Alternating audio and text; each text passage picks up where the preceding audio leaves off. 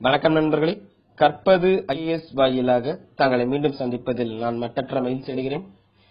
இன்னைக்கு நம்ம இந்த நாள் முக்கியமான நிகழ்வுகள் பார்க்க போறோம். ஓகேங்களா? கரண்ட் அஃபேர்ஸ் நம்ம தொடர்ச்சியா பார்த்துக்கிட்டு வர்றோம். ஏற்கனவே நிறைய பேர் கேட்கறீங்க பாலிட்டி வீடியோ போடலன்னு. நான் ஆல்ரெடி சொல்லியிருக்கேன். சோ சில டெக்னிக்கல் ஃபால்ட்னால எங்களால போட முடியறது இல்ல. சோ அது மட்டும் இல்லாம எங்களுடைய கேமரா கொஞ்சம் ரிப்பேர் ஆயிருக்கு.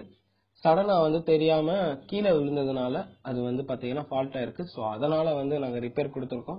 அது ரிப்பேர் முடிஞ்சு வந்த உடனே நாங்க உங்களுக்காக ஒரு குவாலிட்டியான வீடியோ கொடுக்கறதுக்கு ரெடியா இருக்கோம். சரி, இன்னைக்கு பாத்தீங்கன்னா முக்கியமான மார்ச் 5, அதாவது மார்ச் 5ல நடந்த ஒரு சில நிகழ்வுகள். ஏற்கனவே மார்ச் 5 பார்த்திருப்போம். இது பாத்தீங்கன்னா மார்ச் 6ஆம் தேதியான இன்னைக்கு தினமணியில வந்த நியூஸ். ஓகேங்களா? சோ தங்கம் வென்றார் மானு பேக்கர். ஜெயிச்சிருக்காரு. என்ன போட்டி அப்படின்னா நீங்க படத்துல பாத்துக்கிட்டு இருக்கலாம். ரைபிள் பிரிவுல வாங்கியிருக்காங்க. சோ அதுவும் துப்பாக்கி சுடுதல் பாத்தீங்கன்னா மகளிர் பிரிவுல இவங்க வாங்கியிருக்காங்க. இது வரைக்கும் பாத்தீங்கன்னா இந்தியாவுக்கு 2 தங்கமும் 3 வெண்கலமும் ஆக மொத்தம் 5 பதக்கங்கள் இருக்கு. இவங்க அதாவது திரு மானு பேக்கர் இவங்க பாத்தீங்கன்னா ரொம்ப ரொம்ப சின்ன பொண்ணு. 11ஆம் வகுப்பு படிக்கிற ஒரு பொண்ணு தான் இவங்க. அதே சமயம் இப்பவே இந்த வயசுலயே 11வது படிக்கும் போதே 11ஆம் வகுப்புக்கு பப்ளிக் எக்ஸாம் இருக்கா இல்லையான்னு பயந்துகிட்டு இருக்கிற நம்ம மக்கள் மத்தியில இவங்க பாத்தீங்கன்னா எவ்வளவு துணிச்சலா ஒரு உலக கோப்பை துப்பாக்கி சுடுதலுக்கு உலக கோப்பைக்காக மெக்சிகோவுக்கு போய் இவங்க ஜெயிச்சிருக்காங்க. மகளிர் தினத்துக்காக இவங்களை பத்தி நான் சொல்றதுக்கு ரொம்ப ரொம்ப பெருமையா இருக்கு. கண்டிப்பா மார்ச் 8 மகளிர் தினம். சோ எல்லா மகளிர் வீட்டுல இருந்து படிச்சுட்டு இருப்பாங்க. சில பேர் சொல்றாங்க நான் ஒரு ஹோம் மேக்கர், எங்களுக்கு இது நல்லா இருக்குன்னு சொல்லியிருக்காங்க இந்த கற்பது ஐஏஎஸ் வீடியோ அப்படின்னு. சோ எல்லாத்துக்குமே இந்த வீடியோ நான் சமர்ப்பிக்கிறேன். கண்டிப்பா பாருங்க. கரண்ட் அஃபேர்ஸ்ல நிறைய முக்கியமான நிகழ்வுகள் இருக்கு. இன்னைக்கு பாத்தீங்கன்னா பேப்பர் புரட்ட நிறைய விஷயம் வருது. தினமணி, த ஹிந்து, இங்கிலீஷ், தமிழ் ரெண்டுலயுமே முக்கியமான நிகழ்வுகள் நிறைய இருக்கு. ரிப்பீட்டா வந்தது எல்லாமே நாங்க ஸ்கிப் பண்ணிட்டோம். குறிப்பா இருக்கிறத நீங்க பாத்துட்டு வாங்க.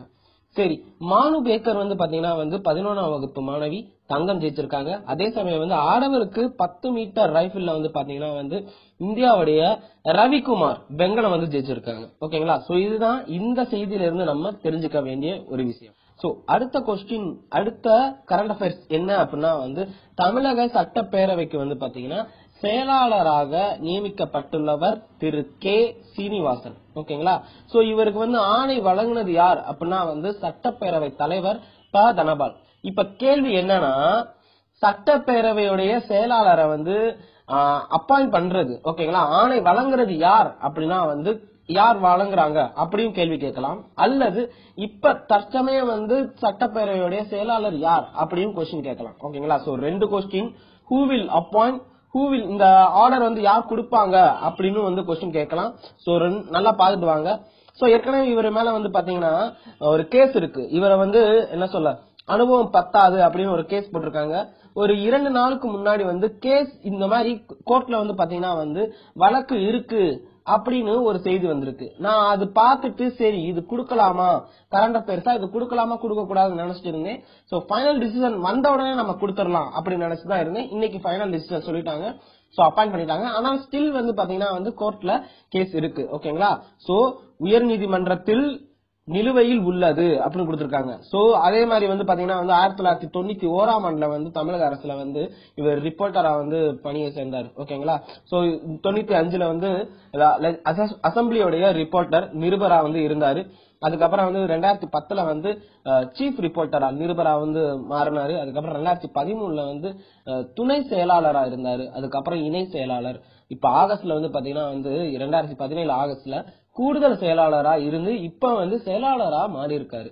ஓகேங்களா? சோ இது ஏற்கனவே பாத்தீங்கன்னா இவர் மேல கேஸ் இருக்கு அப்படின்னு நான் சொல்லிருந்தேன்.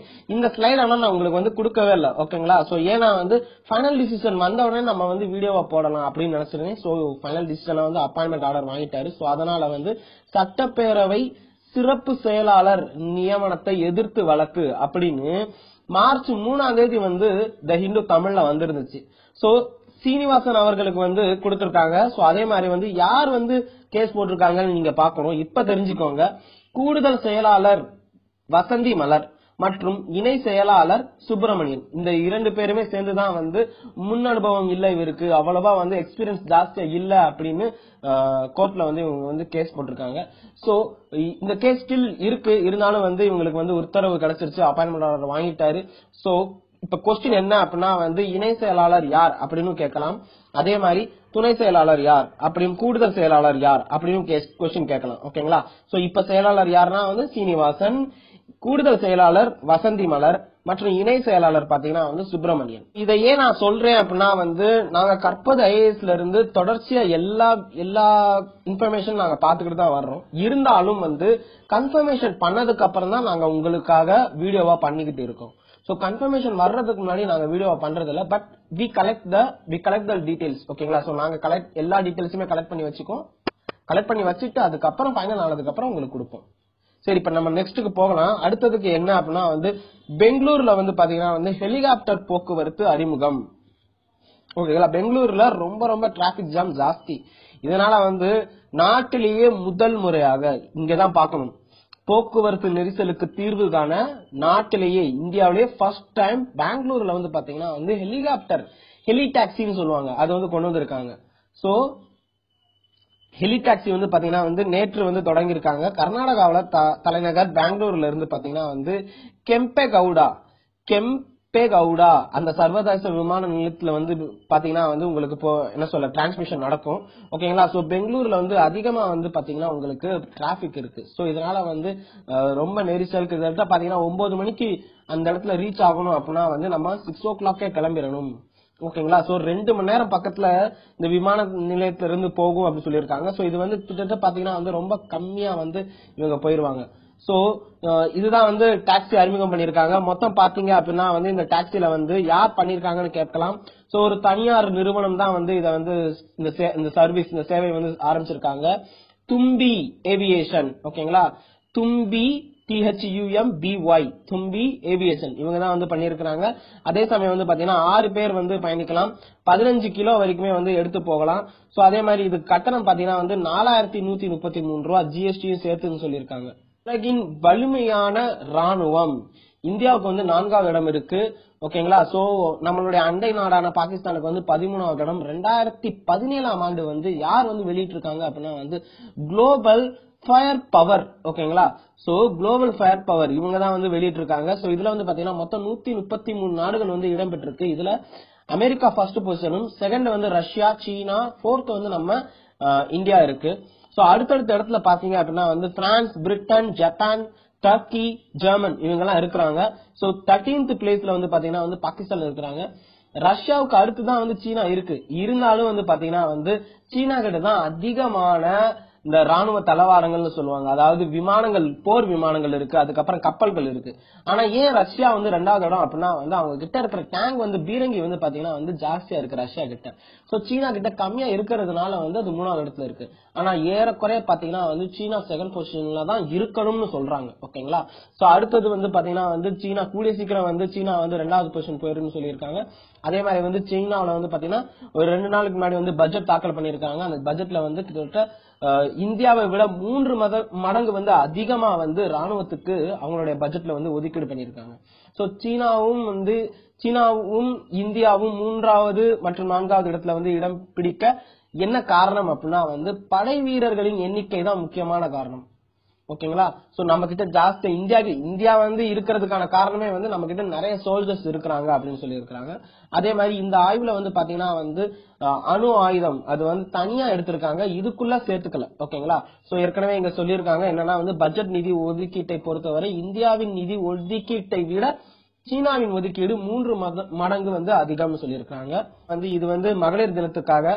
சோ மகளிர் தினம் பெண்கள் இயக்கிய ஏர் இந்தியா விமானம். ஓகேங்களா? சோ அந்த ஏர்பஸ் நம்பர் தெரிஞ்சு வச்சுக்கோங்க. பெண்கள் ஏர் இந்தியாவில இருந்து பெண்களுக்காக இந்த மகளிர் தினத்தை முன்னிட்டு, சர்வதேச மகளிர் தினத்தை முன்னிட்டு மார்ச் 8ஆம் தேதி அந்த தேதியும் ஞாபகத்துல வச்சுக்கோங்க. ஏர்பஸ் 319 இது வந்து முழுக்க பெண்களே இயக்கி இருக்கிறாங்க. ஓகேங்களா? சோ இயக்கவும் போறாங்க.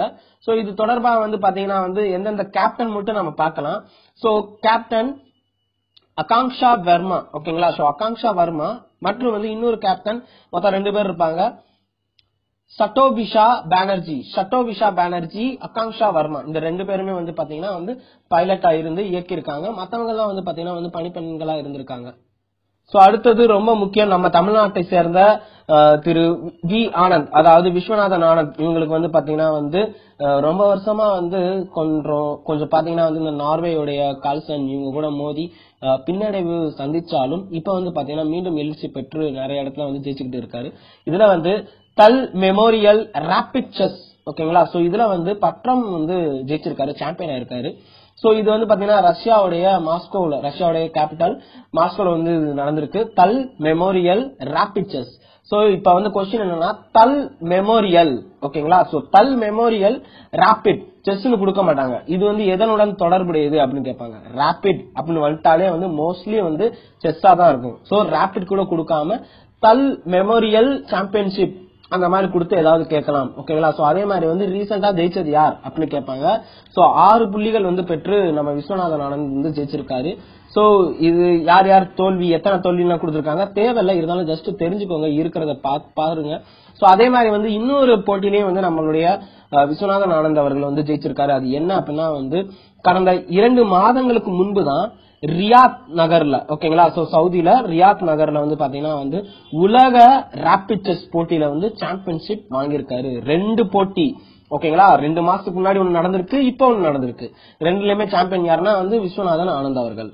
நீங்க த ஹிந்து தமிழ் எடுத்துக்கிட்டீங்கன்னா வந்து இந்த செவ்வாய்க்கிழமை வந்து பாத்தீங்கன்னா வந்து ஒரு பெரிய ஒரு லிஸ்ட் மாதிரி கொடுத்திருப்பாங்க. ஓபன் பேஜ்ல ரைட் டு லெப்ட் ஒரு பெரிய நிகழ்வுகள் எல்லாம் கொடுத்திருப்பாங்க. கடந்த வாரம் என்ன நடந்திருக்கு, செய்தி துளிகள் இந்த மாதிரி கொடுத்திருப்பாங்க. ரொம்ப ரொம்ப யூஸ்ஃபுல்லா இருக்கும்.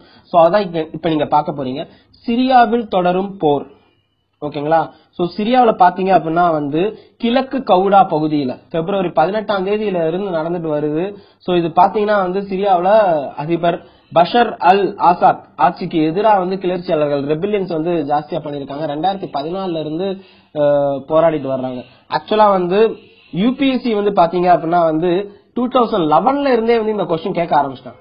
2011ல இருந்தே வந்து பாத்தீங்கன்னா வந்து சிரியா பத்தி கொஸ்டின் வந்துகிட்டு தான் இருக்கு. இப்பெல்லாம் வர்றதே இல்ல. ஆனா சமீபத்துலதான் வந்து கொஞ்சம் உச்சகட்டமா வந்து இப்ப என்ன சொல்ல ட்ரால்ல வந்துகிட்டு இருக்கு. பேஸ்புக், ட்விட்டர் இந்த மாதிரி சோசியல் சைட்ஸ்ல வந்து பாத்தீங்கன்னா வந்து நிறைய இப்பதான் வர ஆரம்பிச்சிருக்காங்க. அதுக்கு முன்னாடியே வந்து நிறைய பேர் கொத்தா செத்து போயிருக்காங்க.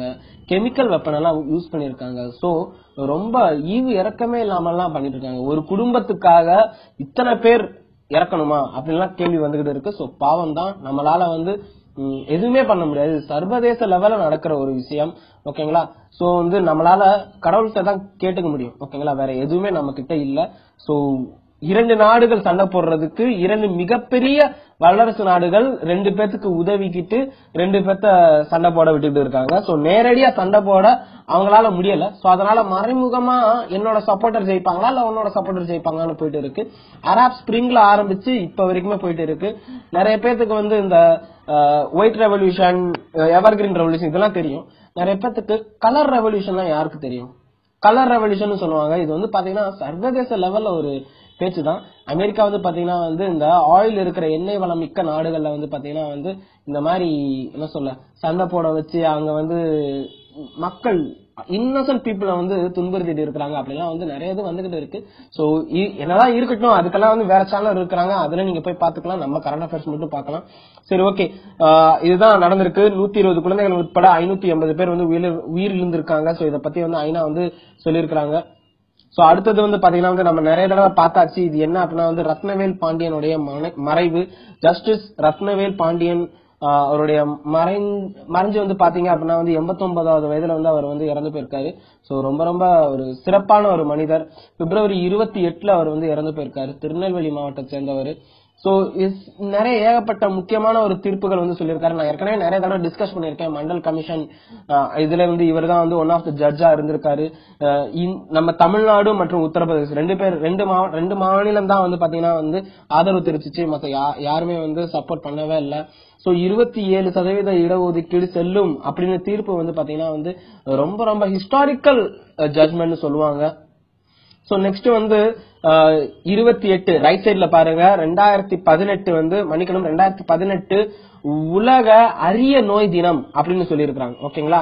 உலகத்துல வந்து பாத்தீங்கன்னா வந்து 80 நாடுகள்ல வந்து பிப்ரவரி 28 ஓகேங்களா. சோ பிப்ரவரி 28 அன்று வந்து பாத்தீங்கன்னா 11வது உலக அரிய நோய் தினம் அப்படின்னு அனுசரிக்கப்பட்டிருக்கு. சோ எழுதி வச்சுக்கோங்க, பிப்ரவரி 28 பாத்தீங்கன்னா வந்து உலக அரிய நோய் தினம். ஓகேங்களா. சோ அதே மாதிரி வந்து பாத்தீங்கன்னா அரிய நோய்கள் அவற்றுடைய விளைவுகள் பற்றி வந்து அவேர்னஸ் கிரியேட் பண்றதுக்காக ஒவ்வொரு ஆண்டும் வந்து இந்த டே வந்து என்ன சொல்ல அனுசரிச்சுட்டு வர்றாங்க. சோ அதே மாதிரி வந்து 2017ஆம் ஆண்டுல வந்து தொடர்ச்சியா இந்த ஆண்டு வந்து கருப்பொருள் என்ன அப்படின்னு கேட்பாங்க. இதோடைய தீம் என்ன அப்படின்னு கேட்பாங்க. கருப்பொருளாகவும் வந்து ஆராய்ச்சி தேர்ந்தெடுக்கப்பட்டிருக்கு. அரிய நோய்களுக்கான ஐரோப்பிய அமைப்பு எது அப்படின்னா வந்து EURODIS. ஓகேங்களா. ஈரோன்னு வச்சுக்கோங்க, EURODIS. ஓகேங்களா. சோ இந்த அரிய நோய் தினத்தை வந்து ஒருங்கிணைச்சு இவங்க தான் வந்து பண்ணிருக்காங்க. சோ முக்கியத்துவம் வாய்ந்தது. சோ அடுத்தது வந்து பாத்தீங்கன்னா வந்து லெப்ட் சைட்ல பாத்துட்டு இருக்கீங்க, 21வது தேசிய கவர்னன்ஸ் மாநாடு எங்க நடந்துச்சு அப்படின்னு கேட்கலாம். ஹைதராபாத்ல பிப்ரவரி 26, 27 நடந்திருக்கு. சோ 21வது தேசிய கவர்னன்ஸ் மாநாடு. இது எத்தனாவதுன்னு கேட்பாங்க, 21st. சோ வளர்ச்சியை தூண்டும் தொழில்நுட்பம், அதுதான் வந்து இதோடைய கருப்பொருள். ஏற்கனவே ஒரு கருப்பொருள் பார்த்திருக்கீங்க. இங்க இந்த ஆண்டு கருப்பொருள் வந்து பாத்தீங்கன்னா வந்து ஆராய்ச்சி அப்படின்னு தேர்ந்தெடுக்கப்பட்டிருக்காங்க. ரீசர்ச் தான் வந்து இதோடைய கருப்பொருள். அதாவது அரிய நோய்க்கு வந்து ரீசர்ச். இதுக்கு வந்து பாத்தீங்க அப்படின்னா வந்து கருப்பொருள், அதாவது இப்ப எல்லாம் கொஸ்டின் வந்து பாத்தீங்கன்னா வந்து டேட் கேட்காம அதோடைய மோட்டோ என்ன, தீம் என்ன, இந்த மாதிரி கேட்க ஆரம்பிச்சிட்டாங்க. வளர்ச்சியை தூண்டும் தொழில்நுட்பம் என்ற கருப்பொருள் வந்து பாத்தீங்கன்னா வந்து இந்த 21வது தேசிய கவர்னன்ஸ் மாநாட்டுடைய கருப்பொருள். இதே மாதிரி வந்து தெலுங்கானா மாநிலத்துல தான் வந்து இது இருக்குன்னு உங்களுக்கு தெரியும். சோ அவங்க தான் வந்து இணைந்து இந்த மாநாட்டை வந்து ஒருங்கிணைச்சாங்க. சோ மத்திய நுகர்வோர் விவகாரத்துறை இணை அமைச்சர் CR சௌத்ரி மற்றும் தெலுங்கானா மாநில நகர் வளர்ச்சித்துறை அமைச்சர், தெரிஞ்சுக்கோங்க ஓகேங்களா. சோ எழுதிக்க வேணாம், குண்டல தாரக ராமாராவ் அவங்களும் வந்து பங்கு பெற்றிருக்காங்க. சோ UITI தலைவர் அஜய் பூஷன் பாண்டே இவங்க வந்து பாத்தீங்கன்னா வந்து பார்ட்டிசிபேட் பண்ணிருக்காங்க. சோ மொத்தம் 3 பேர் சொல்லியிருக்கேன். சோ நெக்ஸ்ட் வந்து பாத்தீங்கன்னா வந்து பாதியாக குறைக்கப்படும் பாடத்திட்டம். ஓகேங்களா. சோ நம்ம கற்பத் சேனல்லயே வந்து நீங்க பாத்திருப்பீங்க. கற்பத் ஐஏஎஸ்ல நியூ சிலபஸ் பத்தி எல்லாம் வந்து பிரகாஷ் ஜவடேகர் வந்து பேசியிருக்காரு அப்படின்னா நான் சொல்லியிருப்பேன். பைக்கார் ரெபெலியன் பத்தி எல்லாம் நான் வந்து உங்களுக்கு கொடுத்திருப்பேன் ஹிஸ்டரியில. உங்களுக்கு தெரியும் நினைக்கிறேன். சோ தெரியாட்டி ஹிஸ்டரியோட பிளேலிஸ்ட்ல போங்க. ஹிஸ்டரி பிளேலிஸ்ட்ல போய் பைக்கார் ரெபெலியன் என்னன்னு பாருங்க. வரக்கூடிய புது பாடத்திட்டத்துல வந்து பாத்தீங்கன்னா வந்து முதல் இந்திய சுதந்திர போராக வந்து 1857 இருக்காது, 1817 1817 தான் வந்து இருக்கும். இது பத்தி நான் ஃபுல் வீடியோவே வந்து 2 வீடியோ கொடுத்திருக்கோம். ஃபுல் டிஸ்கிரிப்ஷன் என்னென்ன இருக்கு, பைக் ரெபெலியன்னா என்ன, இந்த கிளர்ச்சி ஏன் நடந்துச்சு எல்லாமே நான் கொடுத்திருக்கேன். சோ போய் பாருங்க, ஹிஸ்டரி பிளேலிஸ்ட்ல போய் பாருங்க. சோ இவர் என்ன சொல்லிருக்காருன்னா வந்து NCERT பள்ளி பாடத்திட்டம் வந்து பாத்தீங்கன்னா 2019ஆம் கல்வியாண்டுல இருந்து பாதியாக குறைக்கப்படும் அப்படின்னு சொல்லி இருக்கிறாங்க. சோ பிப்ரவரி 24ஆம் தேதி இவர் சொன்னாரு, BA BCom படிப்புகள்ல வந்து பாடத்திட்டத்தை விட பள்ளி பாடத்திட்டம் அதிகமா இருக்கிறதாக வந்து நிறைய பேர் கம்ப்ளைண்ட் பண்ணிருக்காங்களா. உண்மையில UPSC ப்ரிப்பேர் பண்றவங்க வந்து NCERT புக் முடிக்கவே முடியாதுங்க, ரொம்ப கஷ்டப்பட்டு சிரமப்பட்டுதான் முடிப்பாங்க. சோ அதுதான் அவர் சொல்லியிருக்காரு. சோ அதே மாதிரி வந்து பாத்தீங்கன்னா வந்து காவேரி மேலாண்மை வாரியம் உடனடி சாத்தியம் இல்லை அப்படின்னு சொல்லியிருக்காரு. சோ இது நமக்கு தேவையில்லை, பட் இருந்தாலும் வந்து ஜஸ்ட் மெயின்ஸுக்காக தெரிஞ்சு வச்சுக்கோங்க. சோ நிதின் கட்கரி வந்து பாத்தீங்கன்னா மத்திய நீர்வளத்துறை அமைச்சர் தான் வந்து இவரு. சோ பிப்ரவரி 26ஆம் தேதி வந்து இவர் சொல்லியிருக்காரு, காவிரி நதி நீர் பங்கீடு வழக்குல வந்து அதாவது சுப்ரீம் கோர்ட் உச்சநீதிமன்ற தீர்ப்பு வந்து கொடுத்திருக்காங்க. சோ அது வந்து பாத்தீங்கன்னா வந்து மதிக்கிறேன் அப்படின்னு சொல்லியிருக்காங்க. கர்நாடகா, தமிழ்நாடு, ஆந்திரா, தெலுங்கானா இந்த ஸ்டேட்ல எல்லாம் பாத்தீங்கன்னா வந்து தண்ணீர் பிரச்சனையை வந்து ரொம்ப கவனமா கையாண்டுகிட்டு இருக்கிறத வந்து சொல்லியிருக்காங்க. சோ கோதாவரியில இருந்து கடலுக்கு செல்லும் 3000 TMC நீர்ல வந்து பாத்தீங்கன்னா 700 வந்து 2 அணைகள் மூலமாக காவேரிக்கு திருப்பி விடுவதாக வந்து சொல்லியிருக்காங்க. 1 லட்சம் கோடி செலவுல வந்து திட்டம் இது வந்து அமைச்சிருக்காங்க. அது மட்டும் இல்லாம 60,000 கோடி வந்து பொலாவரம் திட்டம். ஓகேங்களா. சோ வந்து ஆந்திராவில இருக்கிற பொலாவரம் திட்டம் அடுத்த வந்து ஆண்டு மார்ச்ல இருந்து வந்து கம்ப்ளீட் பண்ணிடுவாங்க அப்படின்னு கொடுத்திருக்காங்க. சோ காவிரி மேலாண்மை வாரியம் வந்து இப்போதைக்கு அமையாது. ஓகேங்களா. சோ இவர் இப்படி சொல்லியிருக்காரு. ஆனா சேம் நீர்வளத்துறையில வந்து பாத்தீங்கன்னா வந்து ஒரு இணை அமைச்சர் வந்து பாத்தீங்கன்னா வந்து அது உங்களுக்கு தெரிஞ்சதுதான் அவரும். சோ நான் பேர் சொல்ல விரும்பல. சோ அவர் வந்து பாத்தீங்கன்னா வந்து அதுக்கான ப்ராசஸ், காவேரி மேலாண்மைக்கான ப்ராசஸ் வந்து போயிட்டு இருக்கு அப்படின்னு சொல்லியிருக்காரு. சோ பாக்கலாம், லெட் வெயிட் அண்ட் see. சரி, நெக்ஸ்ட் வந்து பாத்தீங்க அப்படின்னா வந்து ஒட்டுமொத்த இணைய வசதி ஓகேங்களா, அதாவது இன்டர்நெட் ஸ்பீட்ல வந்து பாத்தீங்கன்னா வந்து நம்ம இந்தியாவுக்கு வந்து 47th பிளேஸ் இருக்கான். 2018ஆம் ஆண்டு ஒட்டுமொத்த இணைய வசதி பட்டியல்ல வந்து பாத்தீங்கன்னா 86 நாட்டுல 47th பிளேஸ் நம்ம இந்தியாவுக்கு இருக்கிறதா Facebook வந்து பாத்தீங்கன்னா February 26 அன்னைக்கு வந்து ஒரு ரிப்போர்ட் சொல்லியிருக்காங்க. எக்கனாமிக் இன்டெலிஜென்ஸ் யூனிட் அப்படிங்கிற ஒரு அமைப்பு, இப்ப கொஸ்டின் இதான் கேட்பாங்க, எக்கனாமிக் இன்டெலிஜென்ஸ் யூனிட் அப்படிங்கிற அமைப்பு வந்து Facebook நிறுவனத்தோட இணைஞ்சு ஜாயிண்ட் வெஞ்சர்ல வச்சு இந்த ரிப்போர்ட் வந்து கொடுத்திருக்காங்க. இதுல வந்து 91% உலக மக்கள் கணக்குல எடுத்துக்கொண்டிருக்காங்க. சோ இதன்படி பார்க்கும்போது 36வது இடத்துல இருந்த இந்தியா இந்த ஆண்டு குறைவான இணைய பயன்பாடு, மோசமான தரம் அப்படின்னு சொல்லிட்டு 11 இடங்கள் குறைஞ்சு 47வது இடத்துக்கு போயிருக்கு. ஓகேங்களா, இப்ப நீங்க நினைச்சிட்டு இருப்பீங்க ஜியோ ஸ்பீட் ஏன் குறைஞ்சிருக்கு அப்படின்னு நீங்க நினைச்சிட்டு இருப்பீங்க. ஓகேங்களா, சோ அடுத்தது வந்து பாத்தீங்கன்னா வந்து கார்த்திக் சிதம்பரம் கைது, இது அவ்வளவா தேவையில்ல, சோ விட்டுறலாம். நெக்ஸ்ட் வந்து பாத்தீங்க அப்படின்னா வந்து த ஹிந்து இங்கிலீஷ்ல வந்து நம்ம ஏற்கனவே வந்து எல்லா வீடியோலயும் நீங்க பாத்துட்டு வருவீங்க, டேட்டா பாயிண்ட் அப்படின்னு ஒண்ணு கொடுத்திருப்பேன். சோ இப்ப வந்து ஏற்கனவே வந்து இந்த IUCN பத்தி நீங்க வந்து பாத்திருப்பீங்க, IUCN பத்தி ரெட் லிஸ்ட்ல நீங்க பாத்திருப்பீங்க. சோ இது வந்து பாத்தீங்கன்னா வந்து ஆஸ்கார் அவார்டு. ஓகேங்களா, இந்த ஆஸ்கார் அவார்டு பத்தி ஒரு டேட்டா கொடுத்திருக்காங்க. இதுல வந்து பாத்தீங்கன்னா best foreign language feature film, இது வந்து என்ன நாடு வந்து இப்ப வாங்கியிருக்கு அப்படின்னா வந்து முதல் முறையா ஒரு சிலி நாட்டை சேர்ந்த ஒரு படம் வாங்கியிருக்கு. அந்த படம் பேர் என்ன அப்படின்னா வந்து எ ஃபேண்டாஸ்டிக் உமன் சிலி. ஓகேங்களா, சிலி நாட்டை சேர்ந்த எ ஃபேண்டாஸ்டிக் உமன், பிராக்கெட்ல வந்து இங்கிலீஷ்ல கொடுத்திருக்காங்க, பக்கத்துல வந்து பாத்தீங்கன்னா உனா முஜ்ரி ஃபேண்டாஸ்டிகா அப்படின்னு சிலில ஸ்பானிஷ் பாஷையில கொடுத்திருக்காங்க. ஓகேங்களா, சோ இது வந்து சிலில ஃபர்ஸ்ட் டைம் வாங்கியிருக்காங்க. அதே சமயம் பாத்தீங்க அப்படின்னா வந்து சிலியிலேயே செகண்ட், இது சிலி நாட்டில இருந்து வந்த இரண்டாவதா நாமினேட் பண்ணப்பட்ட ஒரு பிலிம். ஓகேங்களா, ரெண்டாவதா நாமினேட் பண்ணி வாங்கியிருக்கு. அதே மாதிரி இந்தியாவில வந்து பாத்தீங்கன்னா வந்து ஏற்கனவே 3 பிலிம் வந்து நாமினேட் பண்ணிருக்காங்க, ஆனா இது வரைக்கும் வாங்கவே இல்ல, ஒரு ஆஸ்கார் கூட வாங்கவே இல்ல. அந்த நாமினேட் செய்யப்பட்ட 3 பிலிம் எது எது அப்படின்னு பாத்துருங்க. 1957ல மதர் இந்தியா அப்படிங்கிற ஒரு படமும், 1988ல சலாம் பாம்பே அப்படிங்கிற ஒரு படமும், 2001ல பாத்தீங்கன்னா லகான், நிறைய பேர் பாத்திருப்பீங்க, ஆமீர் கான் நடிச்ச லகான் திரைப்படமும் ஆஸ்கார் நாமினேட் செய்யப்பட்டுச்சு, ஆனா வந்து எதுவுமே வாங்கவே இல்லை. சோ இதுல வந்து அதிகபட்சமா பாத்தீங்க அப்படின்னா வந்து இத்தாலி வந்து 11 முறை வாங்கியிருக்கு, 28 முறை நாமினேட் பண்ணிருக்காங்க.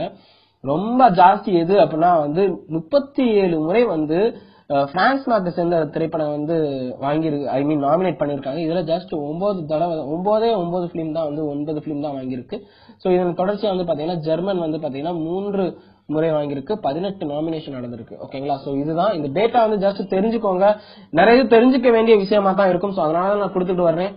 சோ நெக்ஸ்ட் வந்து பாத்தீங்க அப்படின்னா வந்து இது ரொம்ப ரொம்ப யூபிஎஸ்சிக்கு யூஸ்ஃபுல்லா இருக்கும். யூபிஎஸ்சி ப்ரிப்பேர் பண்றவங்களுடைய கரண்ட் அஃபேர்ஸா இது இருக்கும்.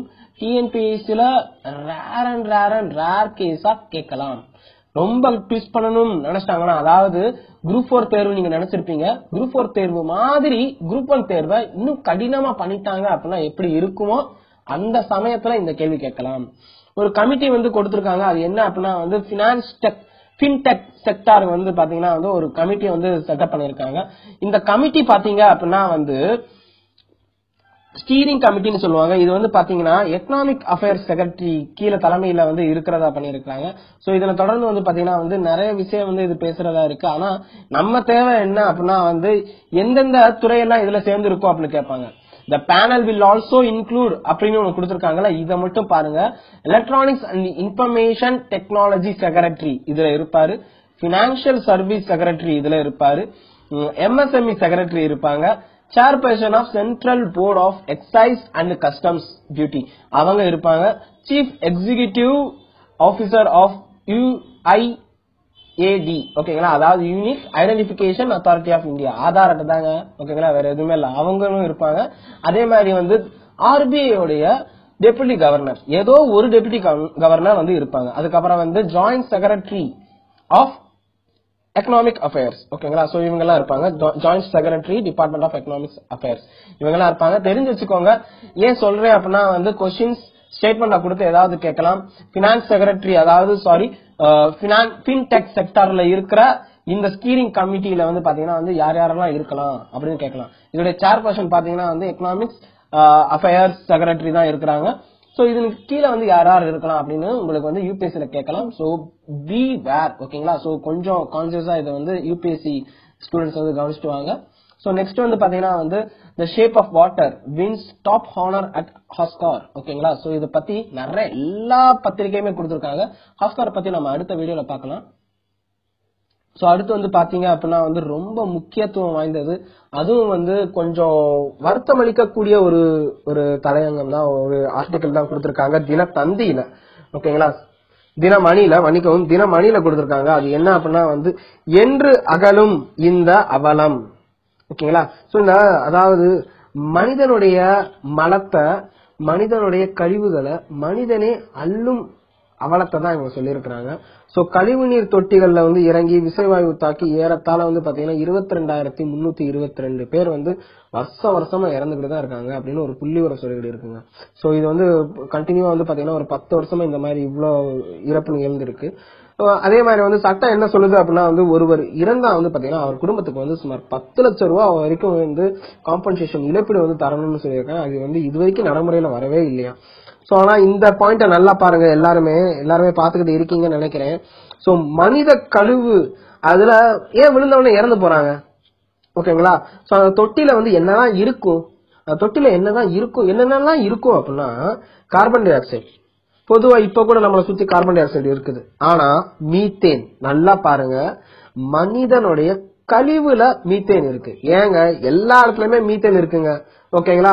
சோ ஒரு குப்பையில இருக்கு, அதுக்கப்புறம் சாக்கடையில இருக்கு மீத்தேன், அதுக்கப்புறம் பாத்தீங்கன்னா மக்கி போற ஐட்டம் எல்லாத்துலயுமே வந்து இருக்கும். வெஜிடபிள்ஸ், பழங்கள் எல்லாமே வந்து மக்கி போகுதுன்னு வச்சுக்கோங்க, அங்க இருந்து மீத்தேன் எடுக்கலாம், ஓகேங்களா. Methane, hydrogen sulphide, carbon monoxide. ரொம்ப டேஞ்சரஸ் பாத்தீங்கன்னா கார்பன் மோனாக்சைடு தான். மீத்தேன் வந்து எரியும், ஓகேங்களா. திடீர்னு இப்ப சென்னை பக்கத்துல பாத்தீங்கன்னா வந்து இந்த குப்பை கிடங்குல வந்து திடீரென தீப்பற்றி எரியுது அப்படின்னு சொல்லியிருப்பாங்க. ஏன் அப்படின்னா வந்து சேம் பயோஃபியூயல் இந்த மாதிரி எல்லாம் வந்து வெளியே வரும்போது காத்துல வந்து பத்திக்கிட்டு அந்த என்ன சொல்ல ஃபாரஸ்ட் ஃபயர் மாதிரி காத்துல அப்படியே பத்திக்கிட்டு எரிய ஆரம்பிச்சிடும், ஓகேங்களா. சோ மீத்தேன் வந்து குப்பையில இருந்து எடுக்கலாம், அதே சமயம் வந்து கழிவுநீர் தொட்டியில இருந்து எடுக்கலாம். ஆனா நம்ம கவர்மெண்ட் என்ன பண்ணுது, நான் அரசியல் பேசலங்க, இது வந்து தெரிஞ்சுக்கோங்க, சயின்ஸ் அண்ட் டெக்னாலஜி தெரிஞ்சுக்கிறதுக்காக தான் பேசுறேன்.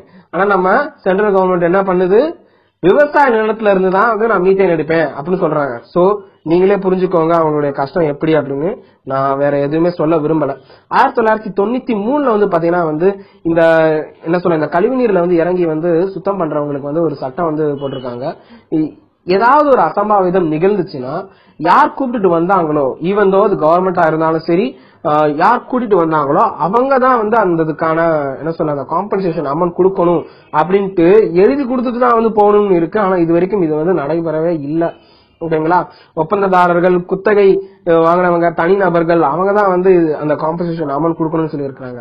இதுல வந்து பாத்தீங்கன்னா வந்து இந்த ஒப்பந்ததாரர்கள் இந்த பத்தியெல்லாம் வந்து இந்த காம்பன்சேஷன் கொடுக்கறது, அவங்களுக்கான சேஃப்டி மேனேஜ்மெண்ட் இதெல்லாம் கொடுக்கறதுக்காக 12 மாநிலங்கள் மட்டும் தாங்க இந்தியாவில வந்து கண்காணிப்பு குழுவே அமைச்சிருக்கு. நல்லா பாக்கணும், கண்காணிப்பு குழுவே வந்து 12 மாநிலம் தான் அமைச்சிருக்காங்க.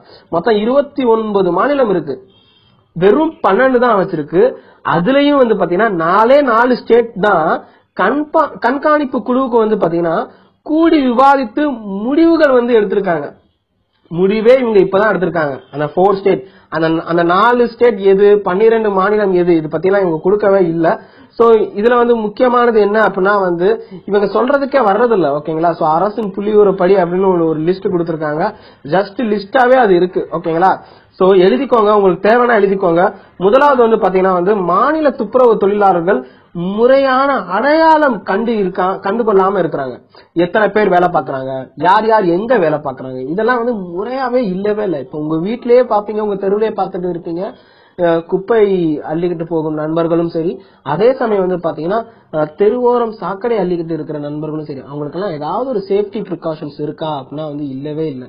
அதே சமயம் வந்து ஒரு கையில கிளவுஸ் இருக்காது, ஒரு சரியான ஒரு சேஃப்டி ப்ரிகாஷன்ஸ் கொடுக்காம அவங்க இறங்குவாங்க, ஓகேங்களா. சோ அவங்க யாருக்காக இறங்குறாங்க அப்படின்னா வந்து நமக்காக தான் இறங்குறாங்க. அவங்க இறங்கி சுத்தம் பண்ணணும்னா உண்மையிலேயே நம்மளால வந்து வீட்டுல உட்காரவே முடியாது. சோ ரெண்டாவது வந்து பாத்தீங்கன்னா வந்து புள்ளி விவரங்கள் வந்து அமைக்க அது என்ன சொல்ல அது வந்து இக்னோர் பண்ணிடுறாங்க. மறைக்கின்றனர். ஓகேங்களா? ஏன் அப்படின்னா வந்து ஜாதி தாங்க. ஓகேங்களா? மேல் ஜாதி கீழ் ஜாதி அப்படிலாம் உள்ளக்குள்ள வச்சிருக்காங்க. இவங்களுக்கு மறுவாழ்வு கொடுத்து எப்படி பண்றது ரொம்ப பெரிய சிரமமா இருக்கு அப்படின்னு சொல்லி இருக்கிறாங்க. அண்டர்லைன் பண்ணிருப்பேன். அது ரொம்ப ரொம்ப முக்கியமானது. 2013 இருந்து 14 வந்து பாத்தீங்கன்னா வந்து ரூபாய் 557 கோடி வந்து பாத்தீங்கன்னா வந்து மனித கழிவுகளை வந்து அகற்றும் தொழிலாளர்களுக்காக மறுவாழ்வுக்காக வந்து ஒதுக்கப்பட்டு இருந்துச்சு. எப்பனா 2013 to 14. ஆனா கடந்த நிதியாண்டுல இப்ப முடிஞ்ச நிதியாண்டுல வந்து பாத்தீங்கன்னா வந்து 5 கோடியா வெறும் 5 கோடியா வந்து குறைச்சிருக்காங்க. சோ இது வந்து நீங்க ஸ்வச் பாரத் அது இதுன்னு நிறைய டாய்லெட் கட்டணும் அது இதுன்னு எல்லாம் சொல்றாங்க. ஆனா அதை சுத்தம் பண்றவங்களுக்கு எதுவுமே பண்ணாம இருக்கிறாங்களே அப்படிங்கறதுதான் வந்து ரொம்ப கவலையா இருக்கு. சோ நாடு வந்து சுதந்திரம் வாங்கி 70 வருஷம் ஆயிடுச்சு. ஆனாலும் அவங்களுக்கு இன்னும் சுதந்திரம் கிடைக்கல. சோ அருணா ரெட்டி ஓகேங்களா? சோ அருணா ரெட்டி பாத்தீங்கன்னா வந்து ஜிம்னாஸ்டிக்ல ஓகேங்களா? சோ ஜிம்னாஸ்டிக்ல ஃபர்ஸ்ட் மெடல் ஜெயிச்சிருக்காங்க. சோ ரொம்ப ரொம்ப முக்கியமானது.